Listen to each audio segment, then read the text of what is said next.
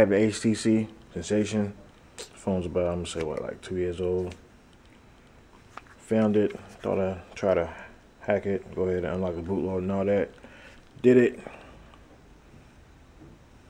Then searched on, Google XDA and actually found the CM 10.1 ROM. So went ahead and installed it. So if you have this phone, you might want to go ahead and do that.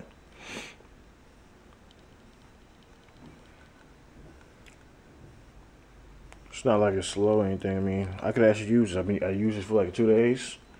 No major problems with it. Works. It's pretty stable. Works fine. Everything works. Wi-Fi. All that.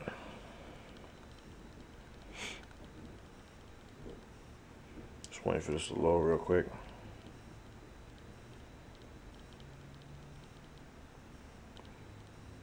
Okay, I don't know why it's taking so long. But let me go ahead and unlock this. There you have it, like 4.2. Go into settings, go down to about phone. Got some updates. Focus. As you can see right there, Android 4.2. There you have it.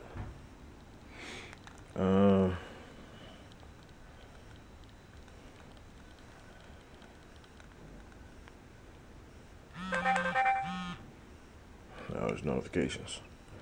4.2 camera. It doesn't have photo spirit though, which I can actually flash that and get that to work properly.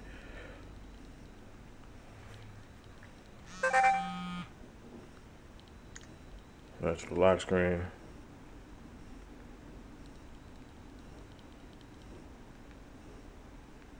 I always forget how to do this. Damn. That's crazy right there. Maybe I should have turned this on before I did it. There you can slide over to the camera.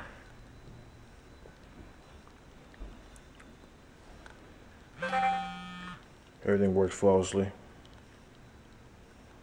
So I could use this as a daily driver if I really wanted to.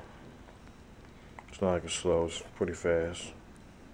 Let me go ahead and download Quadrant real quick.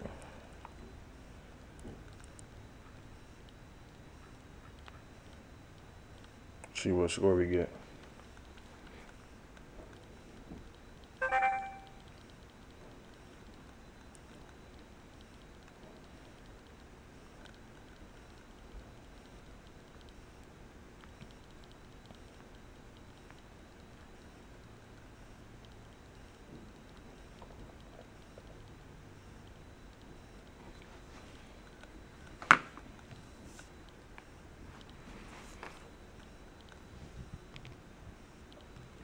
Run the benchmark.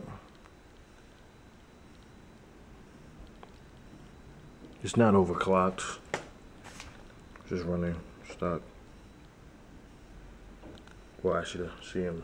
I don't know what kernel's installed. Actually, I had to check that out.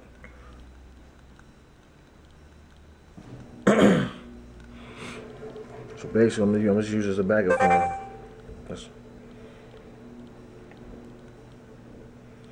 Other phone dies, I have this one. Or something like that.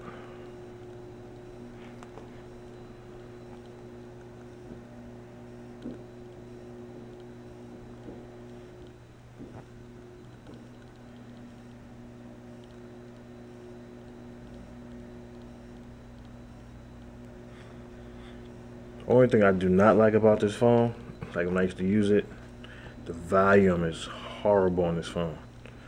And also, this volume rocker right here is broken like twice. Luckily HTC replaced it twice, but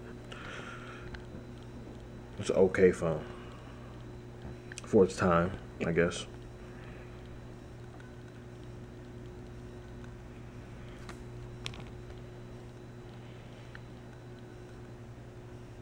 Yeah, as you can see, score is not very good. We're getting 2424 as opposed to the 1X is way up there, over 4,000. But it's a backup phone, doesn't really matter. Cool little phone. If you happen to have this, I recommend you hack it. Go ahead and get it rooted.